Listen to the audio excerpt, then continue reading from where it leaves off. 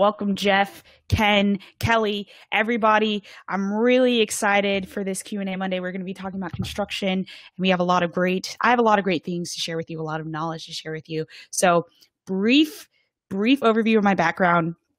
So I actually got started as a project engineer for a construction company right after I finished with school in 2015, which was like 5 minutes ago, feels like. And so with that company, I was in a rotational program and I traveled all around the country building all types of stuff. I built conveyor systems on mines. So I worked at copper mines, several copper mines. I worked at the Dakota Access Pipeline, actually flew drones up there, as well as helped build 6 terminals. I've worked at oil refineries. And so I've built a lot of industrial grade things. And then I also interned for other companies and like Sunoco, who's a oil and gas company. And I worked in their construction division building butane blending systems. So construction is what I've come from. And I went to school for mining engineering, so I know a lot about mining too. So maybe I'll do a Q&A about mining. It's a different beast, I'll tell y'all. But anyway, let's go ahead and get started. Great to see everybody here. Kelly, you can hear me and see me. Anthony says he can hear me and see me. Ken says I'm looking good. Thank you, Ken. Appreciate that. David says hi. Jeff says I hear ya. And Ryan says hi. Hello, everybody. Hello, and welcome to Q&A Monday. So excited for this one. So let's get started here. Oh, here we go. Danielle, hi. Hello. Okay, so let's get started with our very first question. Hello, Bobby. Let's get started with this first question. Can a pilot without construction experience cross over industry? And the answer to that is absolutely yes, which leads us into the second part of that question. What actions can they take to establish credibility? And it's something that I talked about a little bit earlier today, but you can go out and learn as much as you can about the industry you're trying to go into, whether it's construction or something else. Go out there and learn everything that you can about that industry. Take a free online course.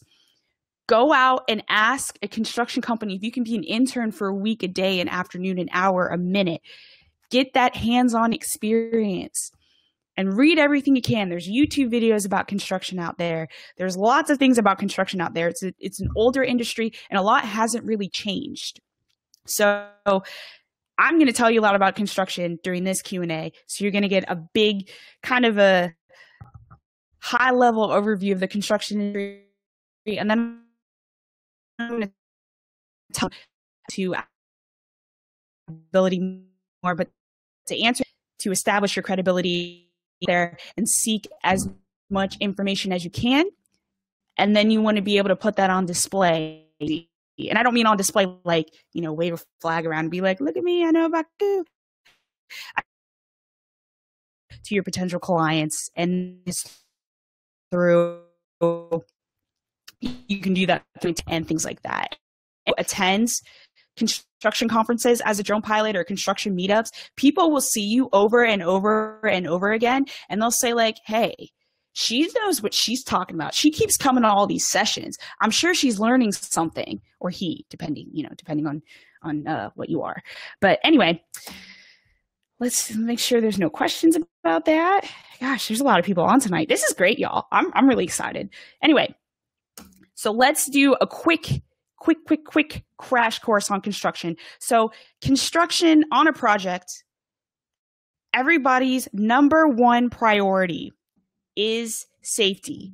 And it's their priority number one. Obviously, you'll want the same amount of people to go home in the same condition as they came in the morning. Ethical reasons.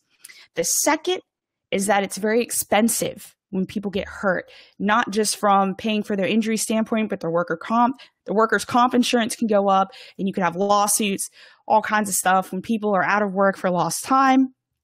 You have to pay their wages depending on what the issue is. And the third thing, it's actually a business decision. So in the construction world, if your TRIR, aka known as your total recordable incident rate, TRIR, is above a certain number, you cannot bid on projects. So if you as a drone pilot have a TRIR that is too high, total recordable incident rate, construction's number one priority is safety. And I was talking about TRIR, I believe, where I left off, correct? Yes. Okay. So your TRIR better be 0. And the reason why it has to be 0 is because companies cannot bid on projects if their safety numbers are not in compliant with what the company is looking for. For example, my company, we wouldn't even talk to anybody who had a TRIR above a 1. So I forgot exactly what that metric measures. But if your TRIR was above a 1, we wouldn't even consider your bid. So just keep that in mind, that your TRIR better be better be 0, excuse me. Your TRIR better be 0. Okay.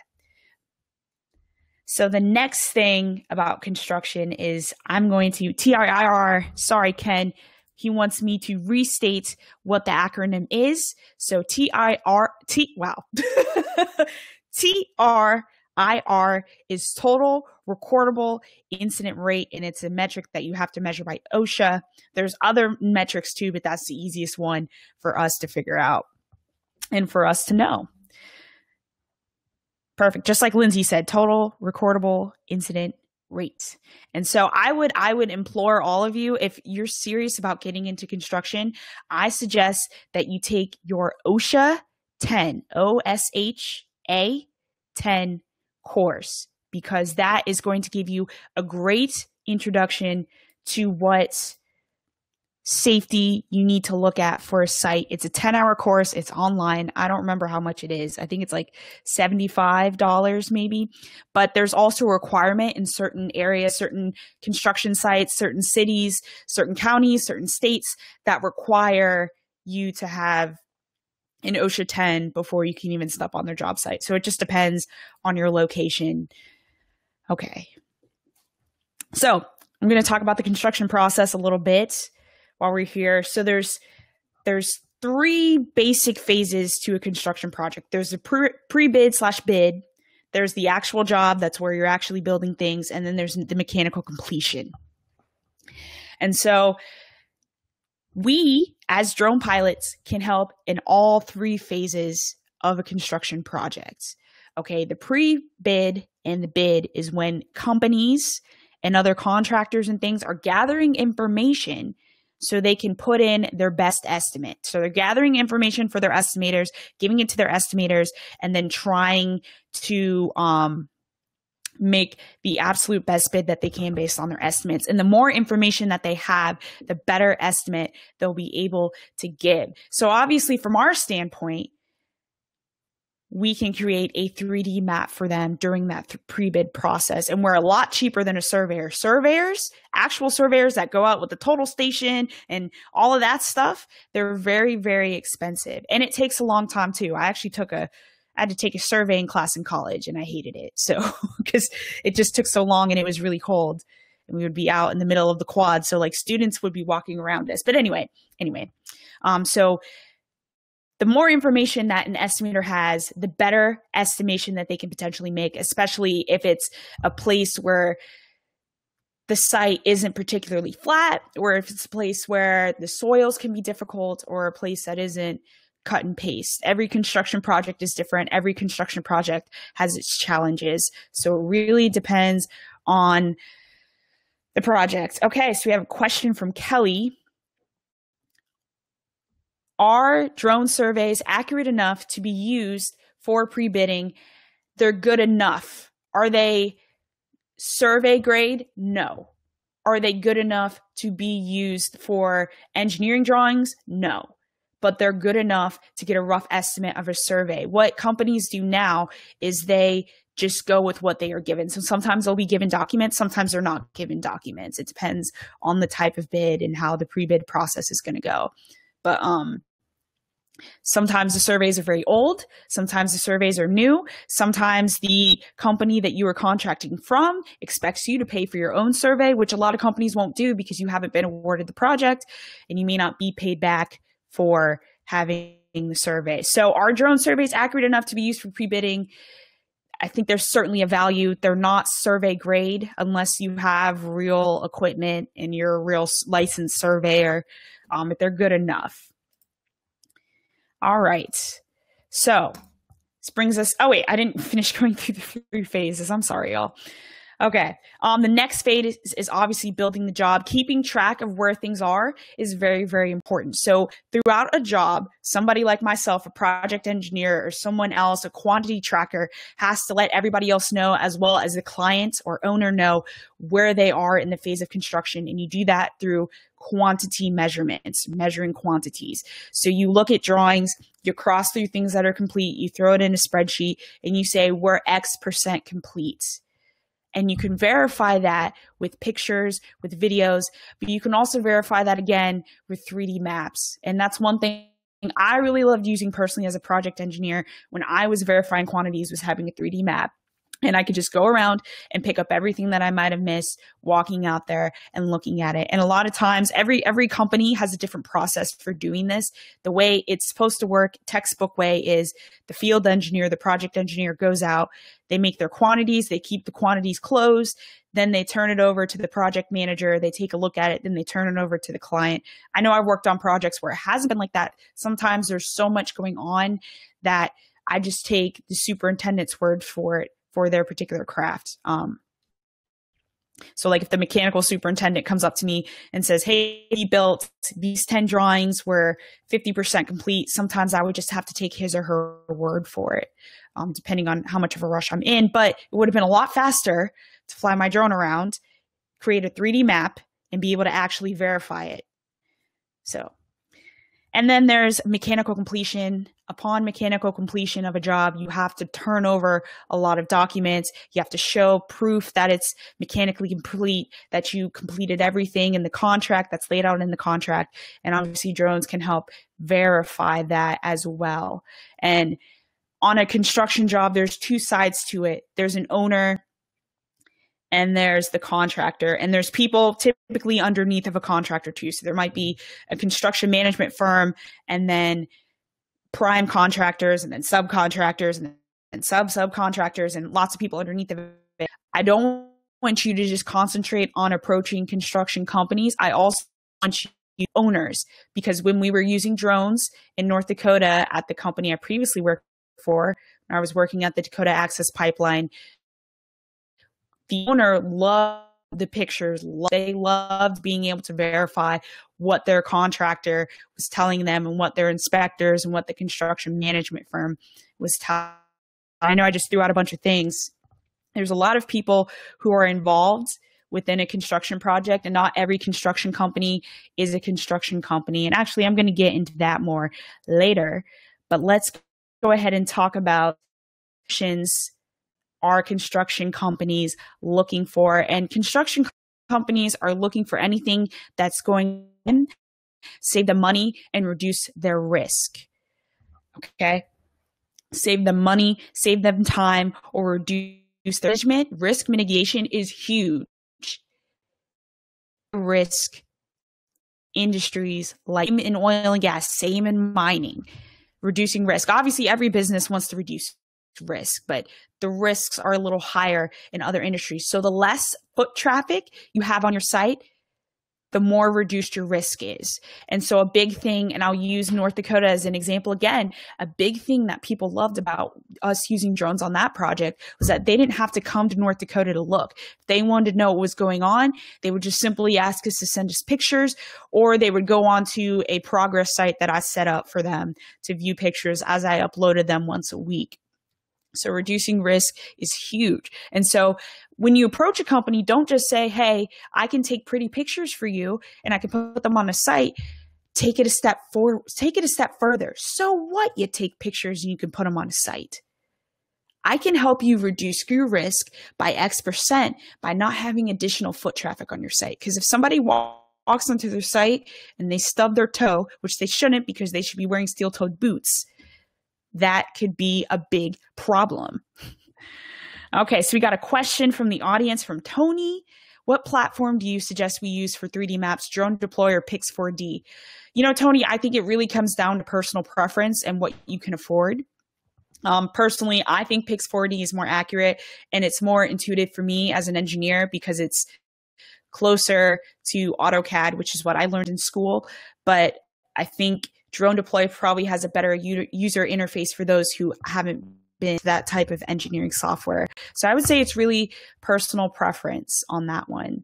Like I said, which one you can afford and which one you prefer. Also, Pix4D requires a lot of computing power. So you can't use it on, 4 gigabytes of RAM with 100 gigabyte hard drive. You have to have some serious computer power to use Pix4D. Drone Deploy, the maps are processed on a cloud. Another thing to think about with that is if the company you're working for has concerns about privacy, they may not want their information being put up on the cloud like how Drone Deploy does, and would prefer for it to be on a hard machine like Pix4D. So I hope that answers your question, Tony. And Ryan says, why wouldn't people come to North Dakota? There's a reason why I'm not there anymore, Ryan. Okay. So what solutions are construction companies looking for? They're looking for anything that reduces their risk. And we talked about that kind of with the photos a little bit, lowering foot traffic on their sites. Also, they're looking for things that save them time and save them money.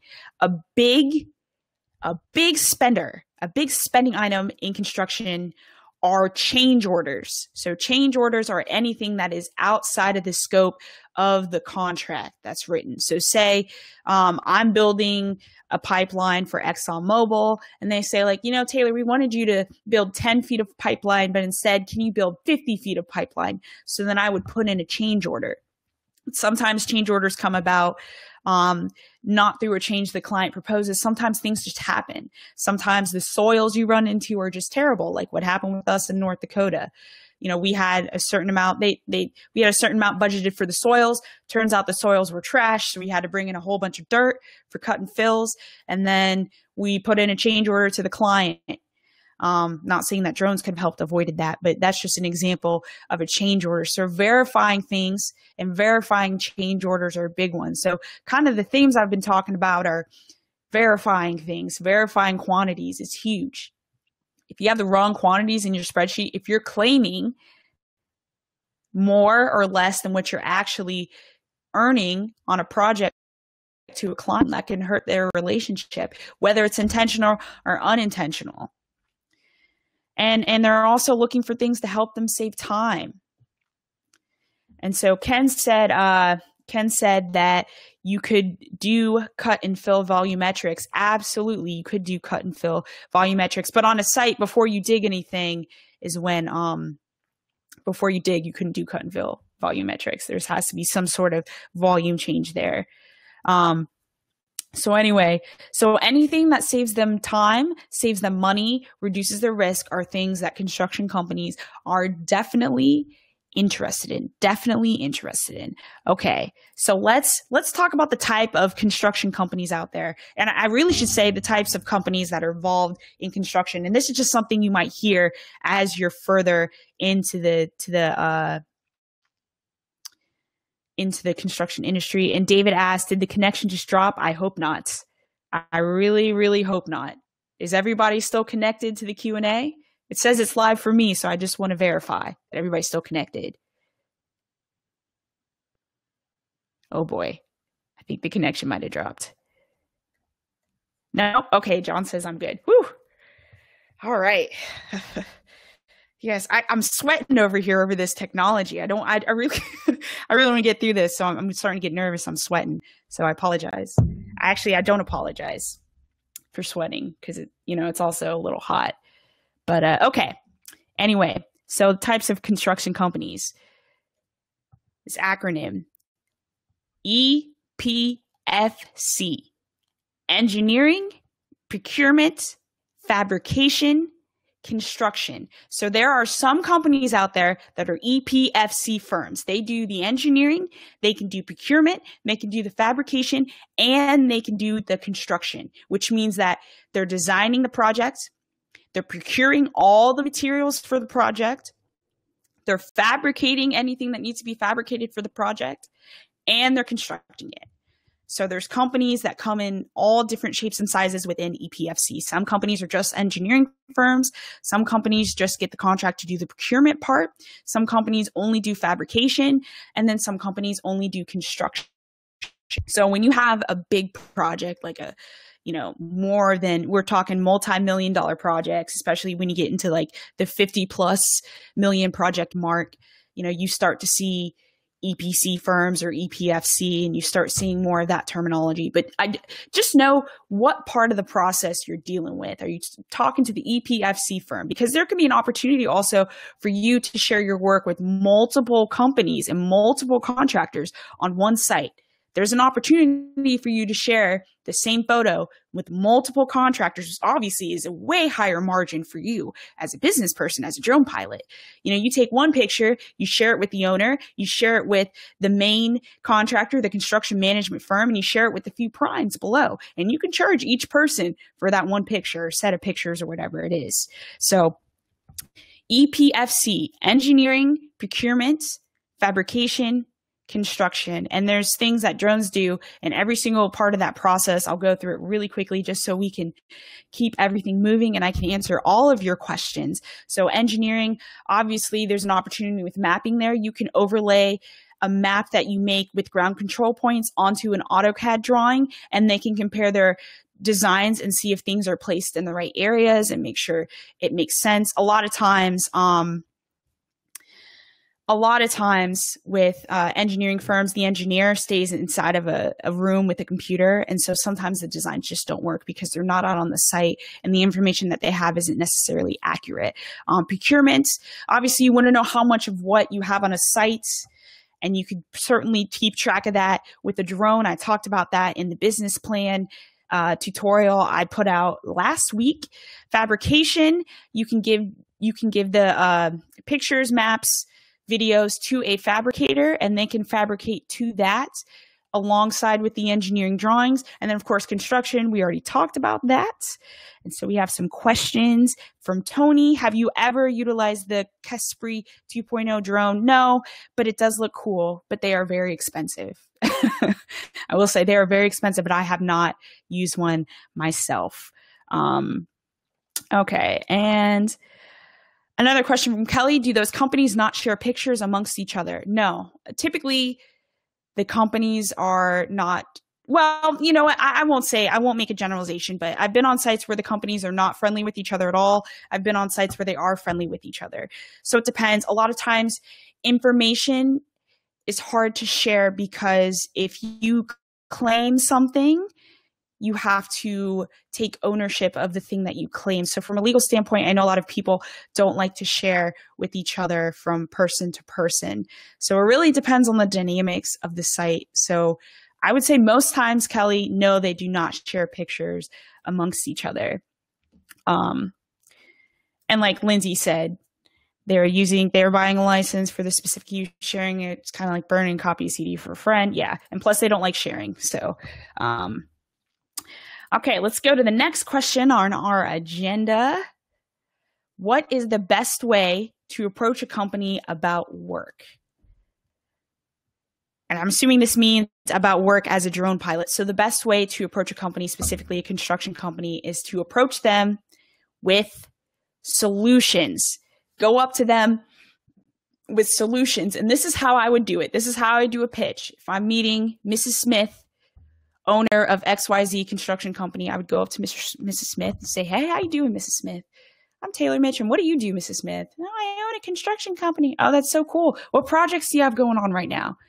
Oh, we're building that pipeline up in North Dakota, and it's going to go to Illinois. And nah, nah, nah, nah, nah. I was like, really? Like, what are the challenges you're experiencing with that project right now, Mrs. Smith? Oh, well, keeping track of everything's going to be really hard because it's such a big pipeline and it's so many miles long and all that good stuff. It's just going to be really hard to keep track of everything. Mrs. Smith, what if I told you that Sky Ninja can help you keep track of that stuff for less than you think? And I want you all to understand. So out of this scenario for a second, I want you all to understand the only alternative to tracking this stuff from the air with photos is a plane. And when I was in North Dakota, and this wasn't that long ago, this was in December of 2016 and 15, excuse me, December 2015. I was there and we got a cost estimate for a plane and it was over $3,000 just for one picture. $3,000 for one picture, one flight, one picture. That's crazy, y'all. One picture, $3,000. I'm sure they would have done two for $3,000 too. But once we heard that, we knew that that was kind of out of our price range. And that's when we explored drones more closely. And thank God, because I wouldn't have gotten into drones if that weren't the case. And that was December 2015. I know. But anyway, let's get back to Mrs. Smith. I see y'all kind of like my voice for Mrs. Smith. I'm glad. Anyway. Yeah, so we're having a lot of problems tracking our projects, and we're just really worried about keeping everything on track because we have to have oil coming through the pipeline by January, and we just really need help keeping track of everything and all of our contractors. And I'll say, Mrs. Smith, you know, we can help you progress the sites and help you keep track of everything. We can fly our drones once a week. We can take 10 photos of each area that we designate. Camera's funky. Okay. We can take 10 photos of each area that you designate. We can take 10 photos of each site, north, south, east, west. And if you want, once a month, we can come out and do a map so you can do a virtual walkthrough of the site. How does that sound, Mrs. Smith? Well, I mean, I don't know. How much is this going to cost me? Mrs. Smith, I'd love to write you up a proposal. How about I meet with you tomorrow at your office and we go over in detail what's going on. I'm more than happy to sign an NDA, which is a non-disclosure agreement, which you may have to sign with certain companies, y'all. So just be prepared for that, especially if there's proprietary information happening. If there's proprietary stuff going on in the project, you might have to sign an NDA. And so, you know, I'll go and I'll meet with Mrs. Smith and I'll make her a proposal and she'll say yay or nay. But that's basically how I would approach her. I would find out what she has going on at her company, what problems she foresees or problems that she's having, and I propose a solution. And that's my basic formula for how I do stuff. Okay. And who should I ask for? I'm assuming when you approach a company, who should you ask for? This one's tricky because every company has a different decision maker. Every company, every position has a different purchasing limit on their credit card. Every company handles procurements and supply chain differently. So when you're approaching, if you're at a networking event, talk to who's there. Talk to who's there. Because more likely than not, at a networking event, at a conference, it's the people who can make decisions who are at those things, because those people have the mindset when they're in those places of doing business. They're looking for goods and services as well as trying to put out their goods and services that they have. So I would just, if you're going to go cold call, I hate cold calling companies. I actually wouldn't suggest that you get on the phone and cold call, and unless you have a lead of some sort, or you met somebody from that company or or something like that. Because the company I used to work for, it was almost a $2 billion company, and trying to figure out somebody who could make a decision about drones would be very tough. But if you have the time, the energy, talk to everybody, win over everybody, because you never know who influences somebody else. I've made sales from somebody who was, I was talking to an intern. I didn't even realize they were an intern. I was talking to an intern about what I did. And, they were like, well, I'm going to talk to my boss about this. And I was like, all right, cool. I didn't think anything of it. I never thought anything would come from it. The next day, his boss called me and said, when can you start? When can you come down here and do this stuff? My intern, Henry, told me about what you were doing. It's awesome. So you never know. You never know when you're going to hit the right person, talk to the right person, and get to the person who can sign a purchase order. Okay, let's go over here to the questions. John McBride, familiar with Bentley software? Their market share in construction is very large, like DJI drones. Would it be who of the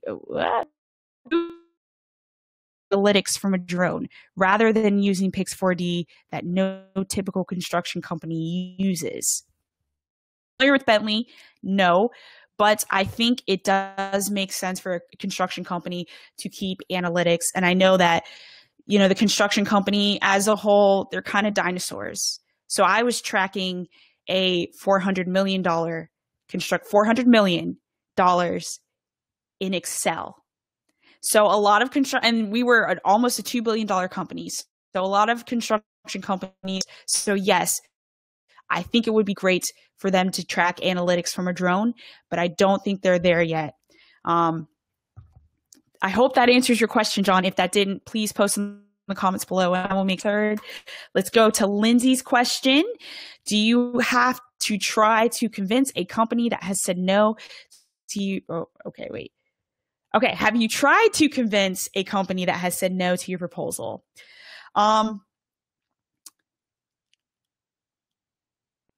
I would have to, I have to say I haven't won that fight. Typically, my first offer is my best offer. I don't like going back and forth with people. And they're just, how the bidding process works, especially with publicly traded companies, is you give them one price, they come back to you and they say, okay, give us your best and final. And it's just all this, I don't like going back and forth. Like, this is what it is. This is what I'm willing to do it for, unless there's something specific that they want me to cut in or out of the proposal that I gave them. I typically don't try and go back and forth. So I don't like going back and forth. Okay, next. Put together business packets. Does that work for anyone? So David asks, do you put together business packets? Does that work for anyone? I'm going to be honest with you, David. I do not use business packets. I like to talk and I like to pull out my phone, examples of what I've done. If I'm doing I started out going to offices and leaving packets, but it got turned on my printing investment that I made. So I stopped doing that. So I'm sure other people have had success with business packets, but I don't do that. I prefer to talk and show them on my phone or with the PowerPoint. And if they want a card, I'm more than happy to give them a card as well.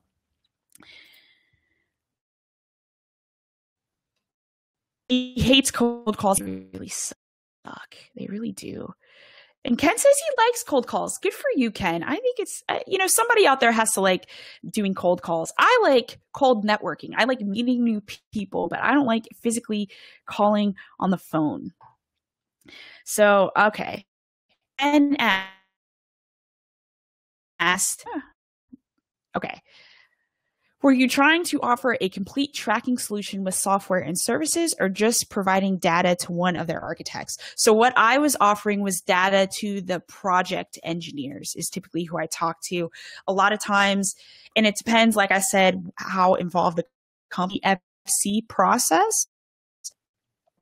I don't always talk to the architects.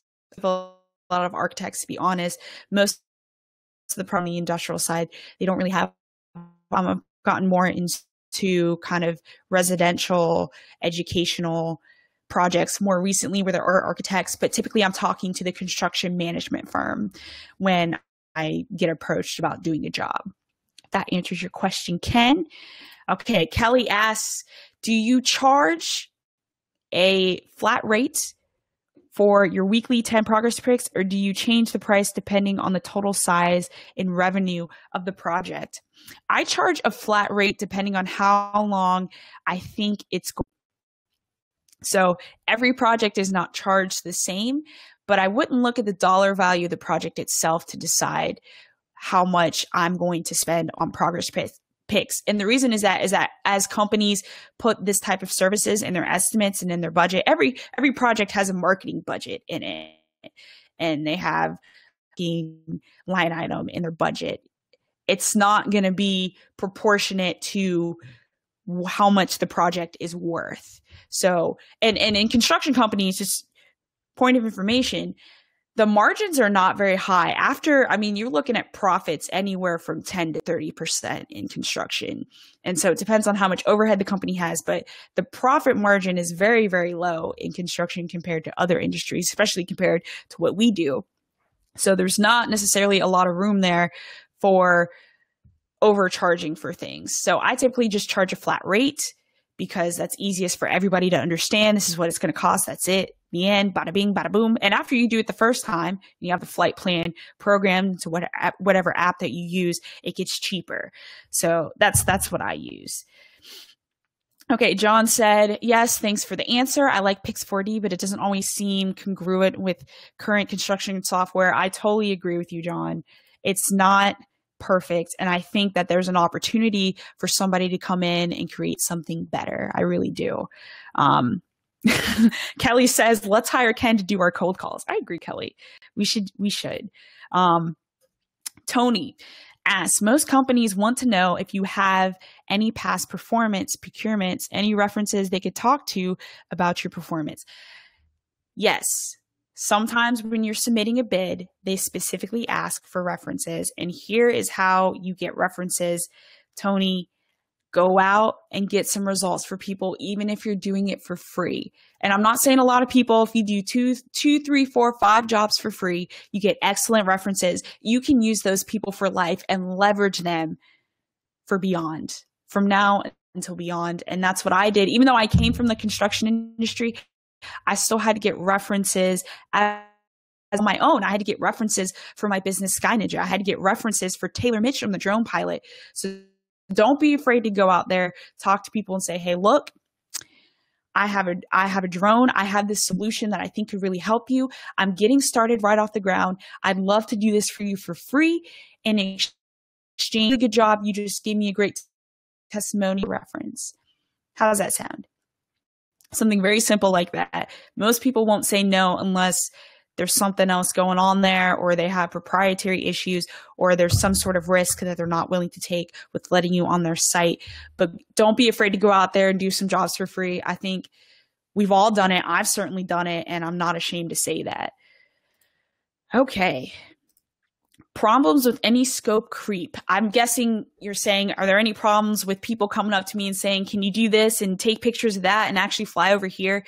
I would say no, because I set that expectation up front and I get it in writing. So when I go up to somebody and say, I do my 10 picture package, I go up to them and I say, okay, north, south, east, west, and then 6 landmarks on the site. That's my typical package. And depending, if the site's bigger, I'll up the picture amount and I might charge a little more.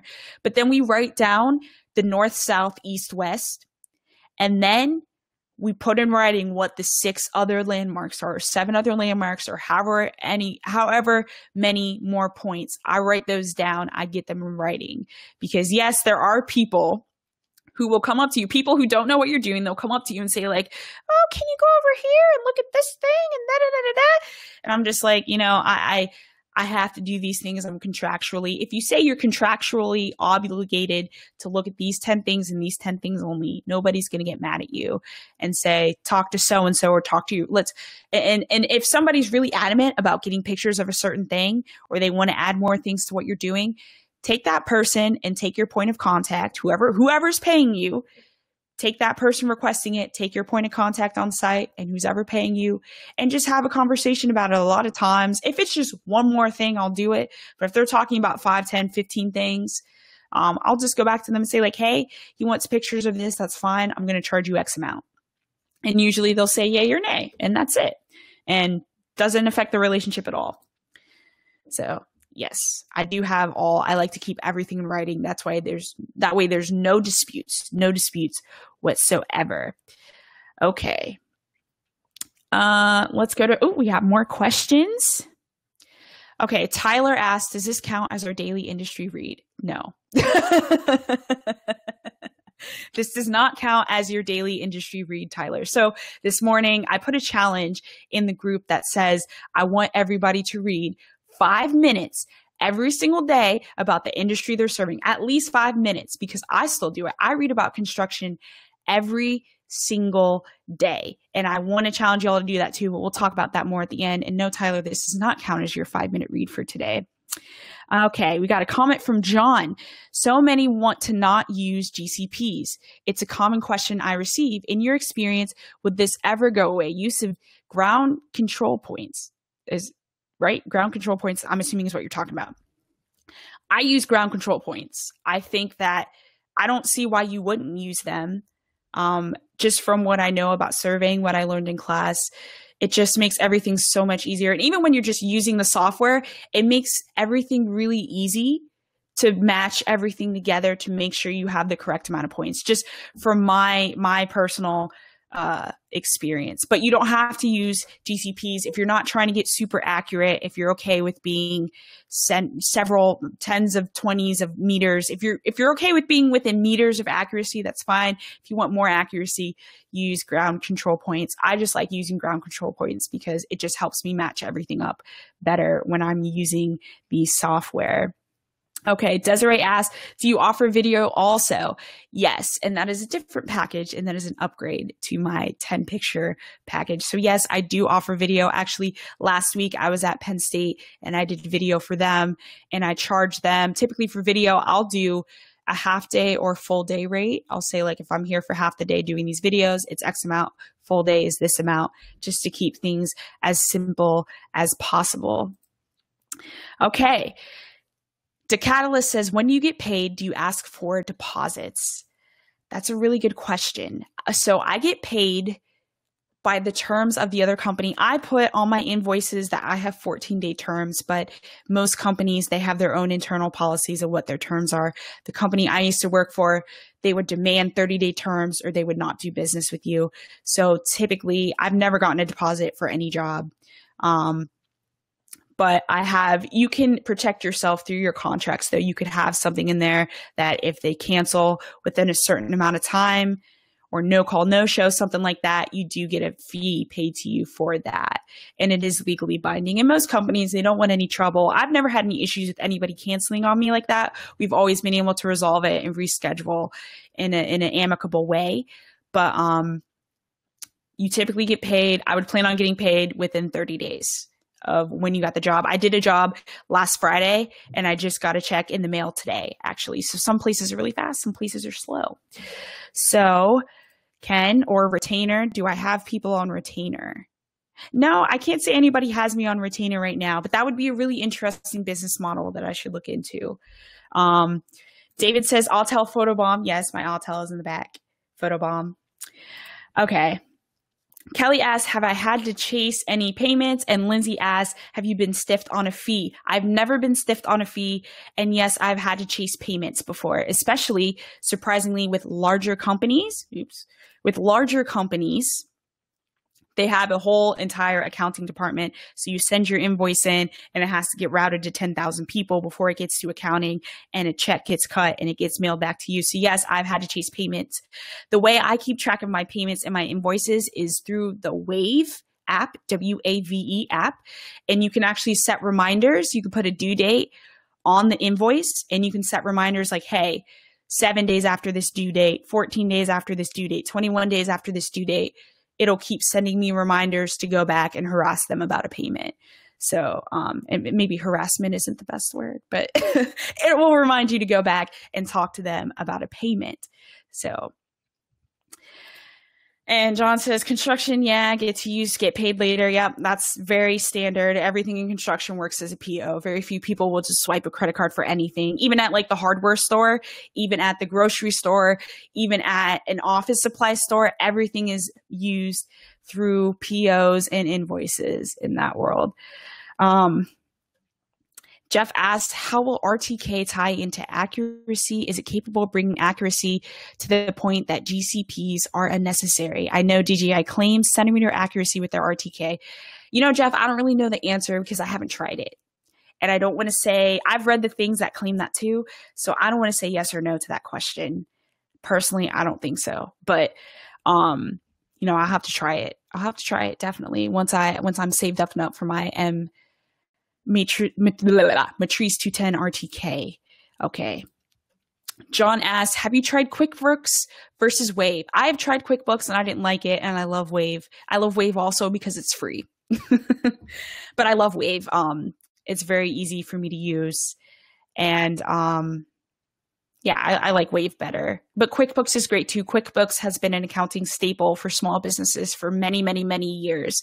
So I would say go with what you're used to, go with what you know. And John also said that he can answer that question next week about the RTK because he's used it. Okay, next question from Ken. Do you have someone on site that signs each time to verify you were there or sign an invoice for that day? Great question, Ken. It depends on how your contract is worded. So If you have a time and material contract, somebody will probably sign off that you were there. So if you're getting paid on a timely basis, you should get somebody to sign off on either a timesheet that you make or an invoice. If you have a lump sum contract, it's irrelevant because they're just paying you for what you did. So basically they're paying you for your photos.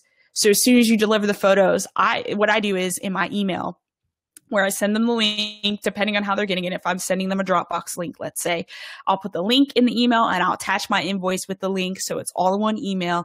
Hey, I sent you your stuff. Here's my invoice. This is what you paid for it. If they're paying me hourly, like a half day rate or a full day rate for something, I will have somebody sign off on the sheet. And that's standard practice in the construction world in general. If you have a T&M contract, a time and material contract, you would want somebody to sign your timesheets. Okay. The Catalyst says, have you ever had to apply for a waiver for one of your jobs?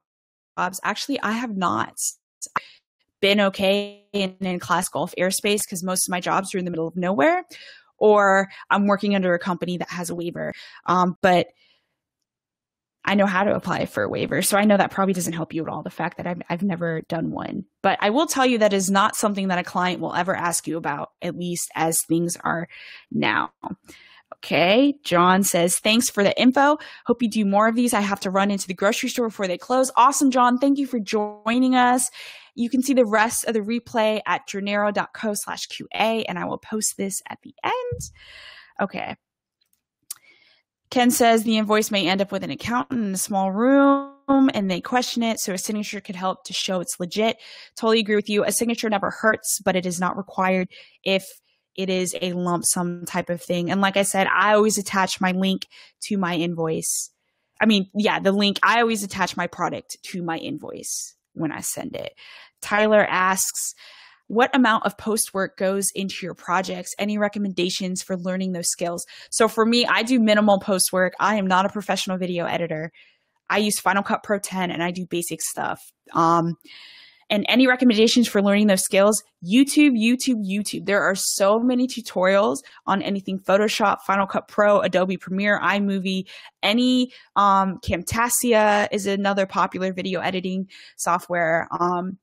And to edit photos, I actually use Photor, F-O-T-O-R. It's a free program, and it does stuff like really quick. Like it'll add an Instagram filter to the photos really quick. And that's what I do just to touch up things if I'm overexposed or underexposed or things that are really quick. I don't consider myself a photographer, nor do I advertise myself as a photographer. And 99.99999% of the time, the people who I deal with in the construction company or in the construction world, they're not looking for Smithsonian level photography. So amount of post work is very minimal. I try and keep it as minimal as possible, and even better if I don't have to edit anything. Jeff asks, what level of insurance do most jobs require? 1 million, 5 million more? It really depends on what they're asking in the bid. I've seen some for 5 million. I've done some for 5 million when I have 5 million now. 1 million is the standard. So I would start with 5 million and upgrade. Start with 1 million and upgrade to 5 million if you need to. And your insurance person should be able to quickly upgrade you to that 5 million. That's what my insurance person told me. I would ask Evan that question though, before I start giving insurance advice. Okay. Kelly asks, do you usually deliver pics or videos via Dropbox? What are some other delivery methods you have used? So I do typically use Dropbox if it's something really quick. They just want the photos or the videos really quickly. I've also used Google Drive. Some companies have FTP sites, which I think stands for File Transfer Processing. I know that's not what it stands for, but they'll actually provide a Dropbox in a sense of their own site, and I'll put the photos on there and share it with them and send it over. Or something that I do personally because I know how to do it, I'll create a database for them, and that's an upsell that I have within Sky Ninja.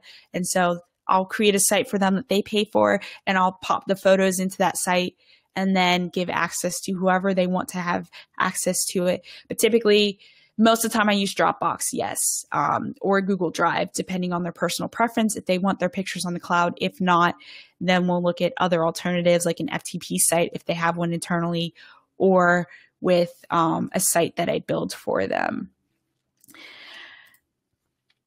Lindsay says, I do really like lynda.com for learning new software from a beginner starting point, but it's not free. And I agree. When I was in college, they used to give us Lynda for free and it was great. But now that I'm not a student, I need, I like free stuff. So like I said, YouTube, there's a lot of great resources out there. But if you want something a little more structured that takes you through step 1, 2, 3, 4, 5, Lynda is a great resource. Do you do more mapping than just as opposed to just still shots? I would say I do mostly still shots because it's cheaper for the customer and it's faster for me. But I make more money. I make more money when I do mapping, and mapping is an area that I concentrate on a lot when I'm trying to sell businesses, especially construction companies, on what I do in addition to inspections. So, Eric says it stands for File Transfer Protocol. FTP site stands for File Transfer Protocol, y'all, not whatever I said. Okay. So Catalyst asks, have you ever had to obtain any state certification for surveying, for example? The answer to that is no, because I do not claim to be a surveyor, and it's all about how you word your services. A lot of times if they want a survey, I'll team up with this that has those capabilities, or I'll work under a surveying firm, but I never claim to be a surveyor. As far as licenses or certificates, I mean, every place is different. Like I said, with the ocean, get it, especially if you're new to construction. And other places might have different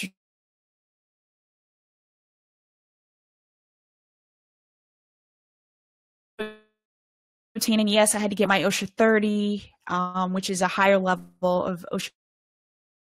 Oh gosh. Oh, this isn't good. Am I frozen? It's really laggy. Okay, I think I'm back. Okay. So that we had submitted before the broadcast.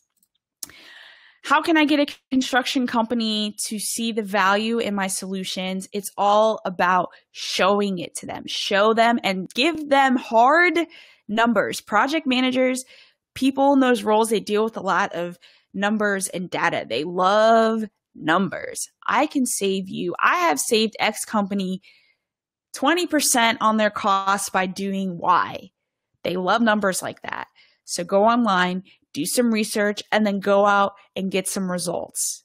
Because you don't want to go out there claiming numbers that aren't true. You don't want to tell somebody, I can save you 25%, and you come back and you only save them 3%, and your services don't pay for themselves. So hard numbers, hard metrics. Okay. What is the minimum software, camera, aircraft needed? So it depends on what the services you're going to offer, but really, I got started with a Phantom 3 Professional, or that Autel that you guys see in the back. I made money with that. I made maps with that. I took pictures. I took videos with that. That's what I started with. And now I have an Inspire as well. But that's what you need. I brought some show and tell. Also, if you're going to go into the construction industry, you're going to need what is in here. And we'll start with a hard hat. A regular hard hat is fine. This one is what is known as, here, I'll just put it on my head. This one is what is known as safari style. So it has the brim all the way around, but you can get any style you want. You can get the ones where the brims are just in the front. And then we have a high visibility safety vest. This is a regular safety vest, and it has the little marks on it, the reflectors on it. So you need a safety vest. And then you also need safety glasses, if I can find them. I think I lost them. They were right here. Anyway, this is very, very important. When you get safety glasses, they need to say Z87 on them. If they are not Z87, they are not real safety glasses. They're garbage. They belong in the garbage, because if you wear just sunglasses or prescription glasses or regular glasses out on the job site and they are not rated for Z87, a rock is going to come up and it's going to shatter your glasses, and you're going to have plastic and glasses and rock and dirt and worms in your eye. And nobody wants worms in their eye. I really wish I could show you all the Z87 thing. Let me see if I can find them real quick.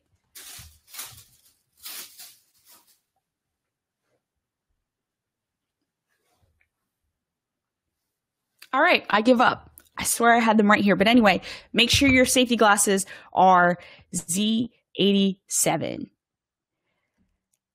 And then John says, I do a lot pro bono just to gain experience on equipment, software, and deliverables. I agree. I do pro bono work as well. And you always want to know with confidence that you can do something that you're claiming to do before you actually do it. Lindsay asks, full brim versus visor brim. To me, a visor is something that has the open top. It needs to be a closed top, but full brim versus like all the way around safari style, like what I have versus the front, it doesn't matter from a safety standpoint. I personally think safari style looks better on my head because I have a weird shaped head, y'all. And so I look weirder in a safety in a hard hat in general. So I think the full brim just looks better on me, but it doesn't matter. I heard that some people like the full brim because it keeps their neck cooler. So there could be something there. I'm not sure, but I like the full brims personally. And then John says, oh gosh, he says, damn, can't wear my sunglasses, you know, rock star and all. That's right, John, you can't wear sunglasses. Although they do make sunglass style safety glasses. Just make sure they say Z87 on the side, on the little leg, you know, the part that goes on your ear. Make sure it says Z87. Okay, awesome. So I realized I didn't finish answering this question. What is the minimum software camera aircraft needed? Like I said, Autel XR Premium camera that has a 4K camera, 12 megapixels. But really the minimum is a 1080p camera. You need a 3-axis gimbal. Otherwise your videos are not going to be good. And as far as software, get what you can afford. If you can't afford to get Drone Deploy or Pix4D or any of those mapping softwares, then don't do mapping. Just concentrate on the videos, concentrate on the photos. There's a market for that. But if you can afford more, get the better software. Just know that getting a software like Pix4D and some of the other things that are out there, you're going to need a more powerful computer. So I kind of brag about my 2010 MacBook Pro that I use. And I use a version of Pix4D that's no longer supported because it's a Mac. But I also have a Windows parallel desktop. And I have a 5 terabyte hard drive that plugs into it that helps where the Windows is kept anyway. But I upgraded my MacBook Pro to a 16 gigabyte hard drive and to a 500 gigabyte solid state drive. So I have upgraded my MacBook Pro in order to be useful with Pix4D and other things. But just know, get a fast laptop, at least 16 gigabytes of RAM. And you can always upgrade, especially if you get a Mac. And make sure you have plenty of storage space. Like I said, I have the 5 terabyte hard drive. I have a lot of terabytes on Dropbox. I have SD cards everywhere out my ears, 64 gigabytes, 32 gigabytes out of my ears. I have various other hard drives that plug in. So you need a lot of storage space. And I know that's not the most efficient and the best way to store your stuff, but you know, I'm kind of getting it together right now with that.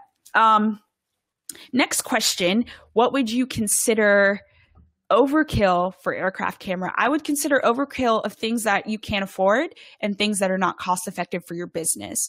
So if you're only doing pictures and videos, you don't need a Matrice 210. I would love to have a Matrice 210 in Sky Ninja, but it just doesn't make sense for us right now.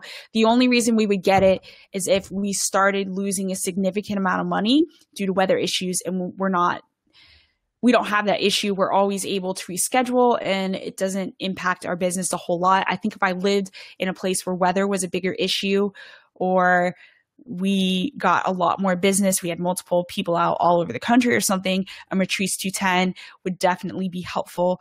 But get an aircraft that's most cost effective for your business and what you're trying to do. Okay. Ryan says contacts aren't a good idea in dusty construction environments either. Yeah, that's probably true. I wear contacts. So fun fact about me, y'all, I've been wearing glasses since I was 9 months old. And so I wore glasses for 17 years until I got contacts. And so I'm pretty much over glasses. Also, another note, you can get prescription safety glasses. So if you do wear glasses and you don't want to wear contacts and you want to follow Ryan's advice, which is great advice, They do make prescription safety glasses. So, and Ken asks, where are you? New York, New Jersey? I'm actually in Philadelphia, Pennsylvania. So near New Jersey, kind of close to New York, but I'm in Philadelphia. Okay. So before I sign off, give my closing notes. Are there any more questions? Post it in the comments below, or forever hold your peace. I hope this Q&A Monday has again been very informative. And I hope that you all tune in next week when we have John McBride talking about thermography. I know it's very anticipated, a big one that's coming up next week. And also, if you want to watch the replay of this, you missed it, you want to watch it again, go ahead and go to www.dronero.co/QA. You can see last week's Q&A with Evan Garman about UAS insurance. Tonight's Q&A will be going up there tonight, and future Q&As will be stored there in perpetuity. So love that you guys are loving it. Ken said this was great. Kelly says this was awesome. David said thanks so much, Taylor. The Catalyst says thank you. Lindsay says super awesome, thank you.